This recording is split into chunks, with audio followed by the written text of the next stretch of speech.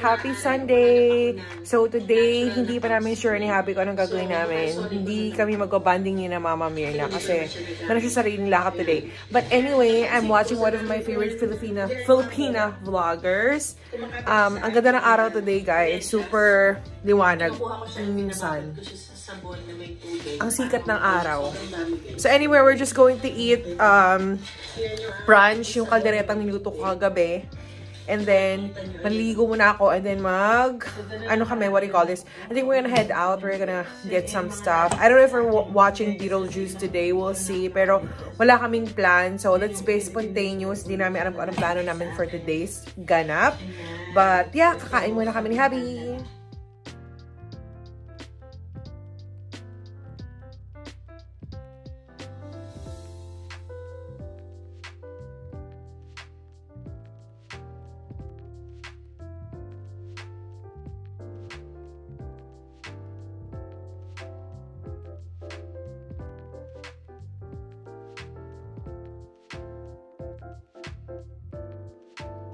Hello! Kami ay paalis na ni Habi. OOTD ko. Paulit-ulit na lang yung OOTD natin. Okay lang yan. So, I think we'll go to church first. Mag-pray muna kami sa church. And then, we'll go to Office Depot. Titingin, baka bumili. Kasi sabi ni Habi, bumili na ako ng chair ko, office chair. Kasi nga, mag-winter na naman. And kapag merong bad weather, mag-work from home, he wants to make sure na may comfortable chair ako. So, meron akong mini office. Mini office lang yon. Okay, so, ayun lang. Siguro next time ko napapakita yung setup ng vanity tsaka mini office. Kasi nga maliit lang naman yung bedroom namin. But anyway, this is our OOTD. Favorite pants ko. And then I'll just wear running shoes or my rubber shoes.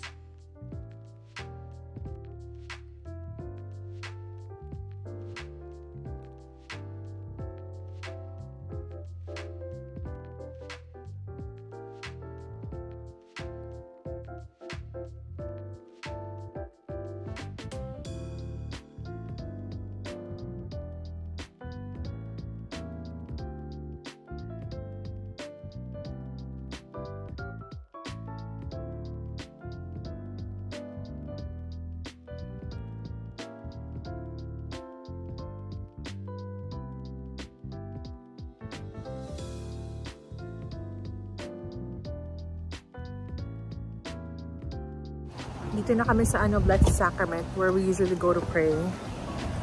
And si Habi. Habi! What's up?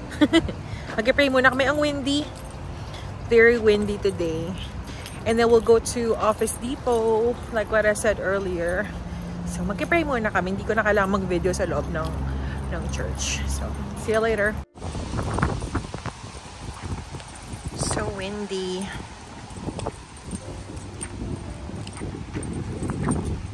Fall na, guys. This is the church where we go to every Sunday.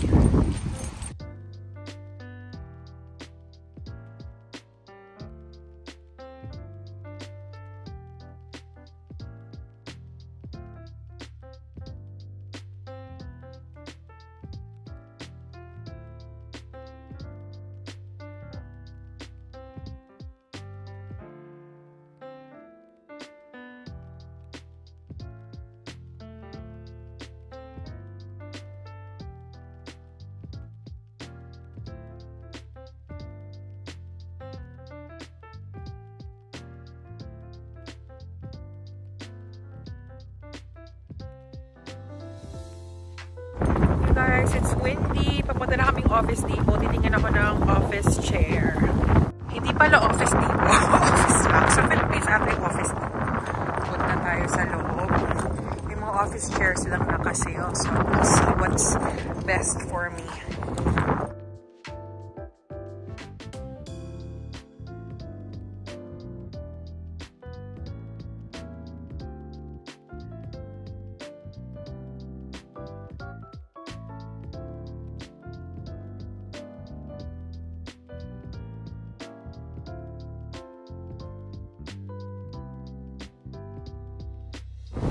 Yahoo!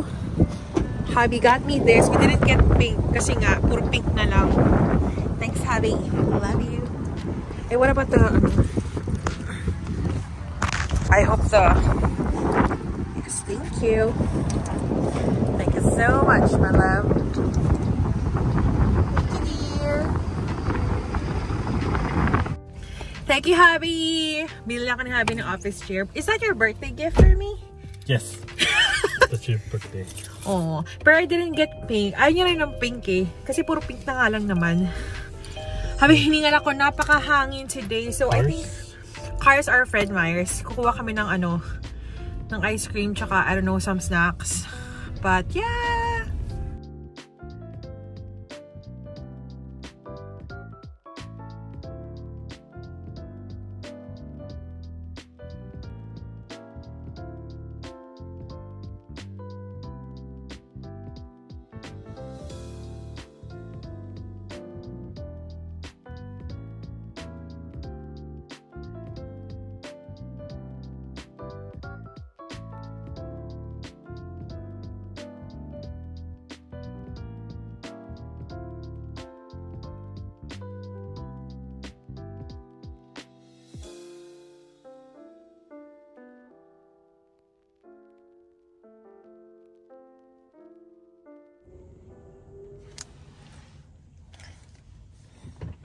What a gentleman.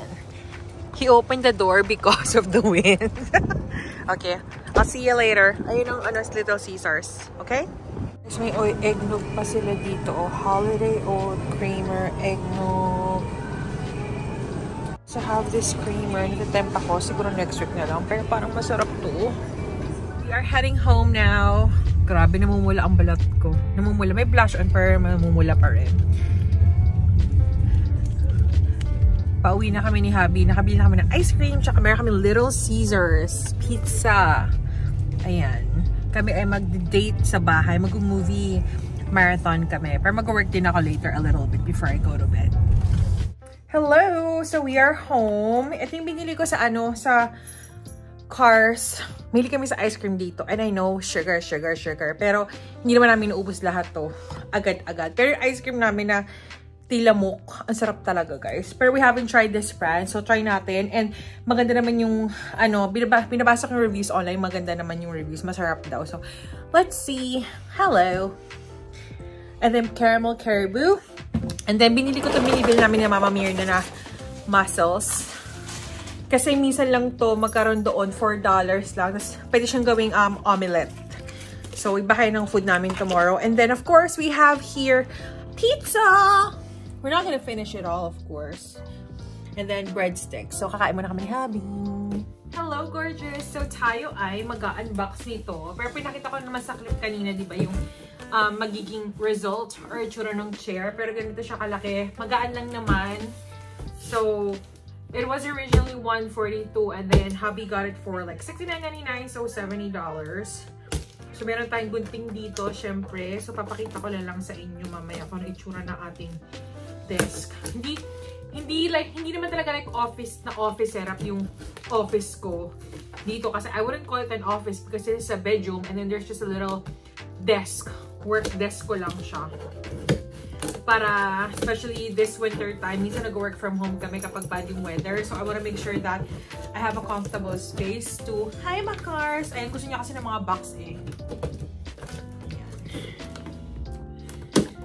Ayun. Sana madali lang siyang ano, i-build. Tutulungan sana ako ni hubby. Kaya lang sabi ko, wag na, okay lang. Masikip dito. I was gonna do it in the, whatchamacallit? In the... Oops, Makars, no! I was gonna do it in the living room, pero sabi ko, it's okay. So, let's count ko ilang parts to. Oops. Okay. I think meron 3 parts ito. 3 or 4. So, this is the parang yung sa backing sandalan. So, this is one piece. Or the first piece, rather. And then, this is the chair. Mismo yung upuan.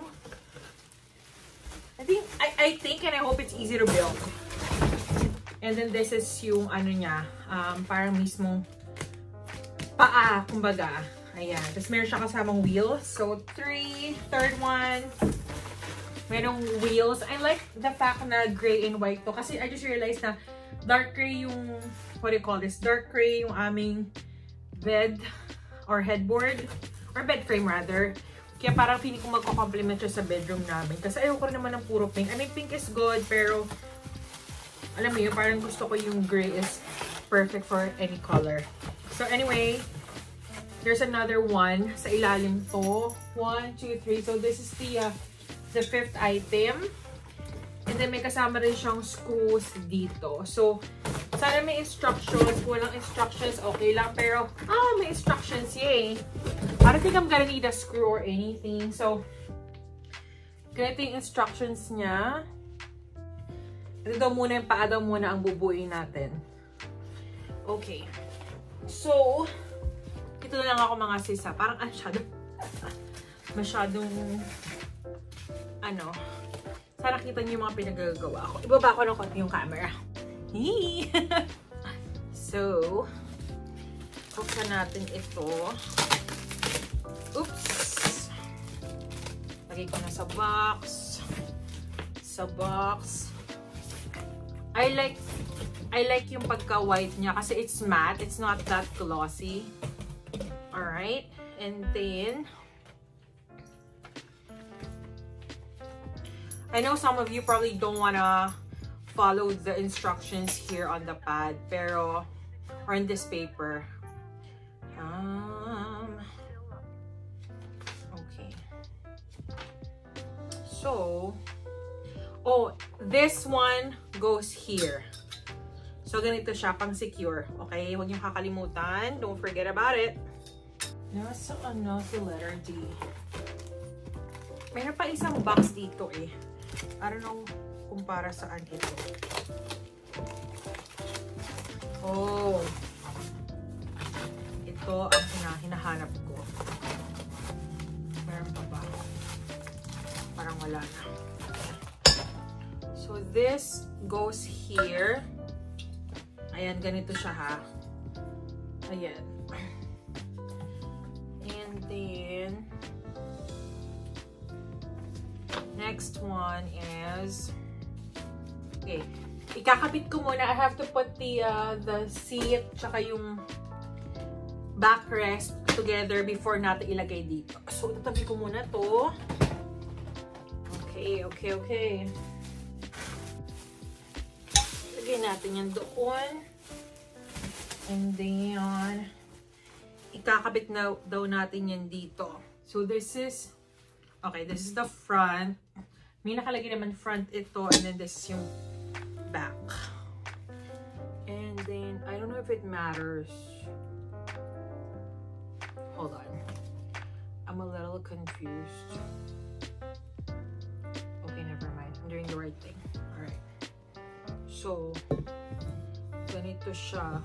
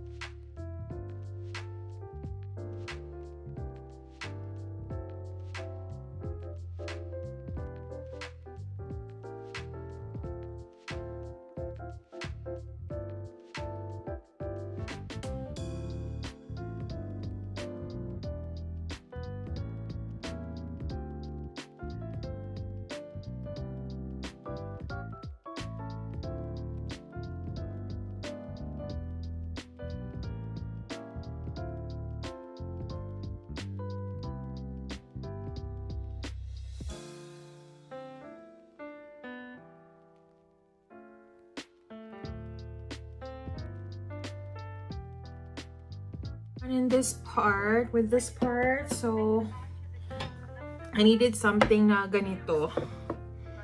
Dahil ilalagay natin yung screw dito. Sana makabit natin ng maayos. Tulungan na dapat ni Hubby. Pero sabi ko, it's okay, Hubby. I can do it for sure. This is a letter G. H and G lang naman ang meron sa screw. So, hindi naman kayo mahirapan dito. Kailangan lang mahanap yung tamang butas.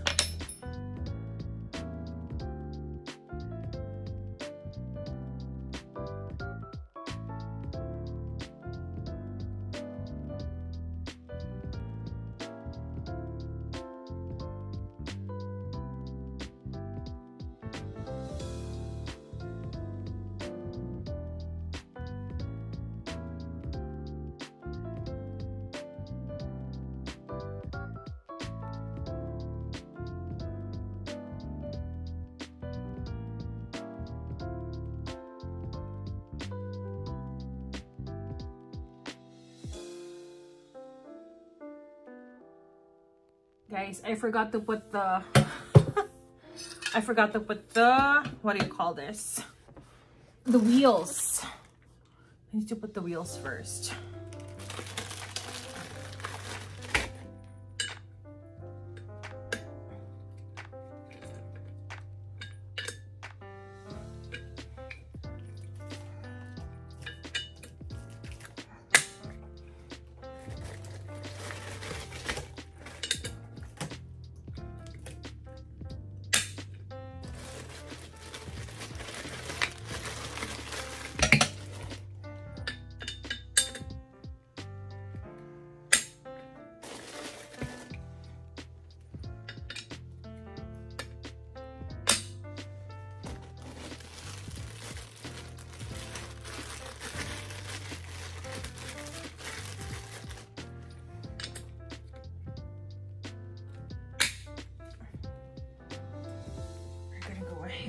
And put this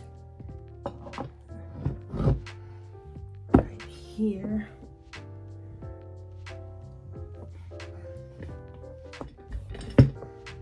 Okay. Ito na, guys. This is the office chair. Look at that. See? It's very, very nice. Medyo malapit sa color ng cortina. Pero ito siya, oh. It actually can take like 275 pounds. Wala naman ako 275 pounds. Ganito itsura niya. Always so comfy. And I'm gonna keep the extra screws. It's very easy to assemble. And again, meron nito online sa Office Max. But then again, this is so comfy. So let me show how I'm gonna look like when I do my office work here sa bahay. Mag-work na tayo. Chos! Ayan, ito ang speaker ni Hubby. Hindi ko pa naayos masyado to, pero maglalagay ako ng board dito, like calendar. Pero again, it's not an office talaga kasi hindi naman ako nag-work from home. I only work from home kapag kailangan, if I'm sick, or kapag bad yung weather dito sa Anchorage, especially mga, like the past 2 years. So anyway, I don't really need an office because I have my own office at work. But yeah, this is how it looks like. I have my little mirror here, and then office chair. Thank you so much, Hubby. I feel so comfortable here. I was gonna get the pink one kasi nga parang sabi ko ang lapit sa color ng curtains, pero it's okay. Maglalagay ako ng parang ano dito, something, dahil si Makara for sure ay hihiga dito. So yun lang, gorgeous. I hope you've enjoyed this video as much as I did today. Super happy namin ni Makara! Yan, thank you so much for watching. Sana kung maka-help to kung may bala kayong pumunta ng, ano ba to? Office Max. Office Depot ko ng Office Depot. Iniisip ko Home Depot tsaka Office Depot. Anyway, very easy instructions. I don't think you need someone to help you. Kahit bata, kaya talagang buuin to. Pero again, mas okay may guidance sa magulang. Cute lang siya. Pwede na siyang vanity chair if you want. Pero, yeah, I'll just use it here sa aking office. Office area, I mean work desk. It's not an office, work desk. So yeah, thank you for watching. Don't forget to like, share, subscribe to my YouTube channel. And I'll see you on my next one. Bye! God bless!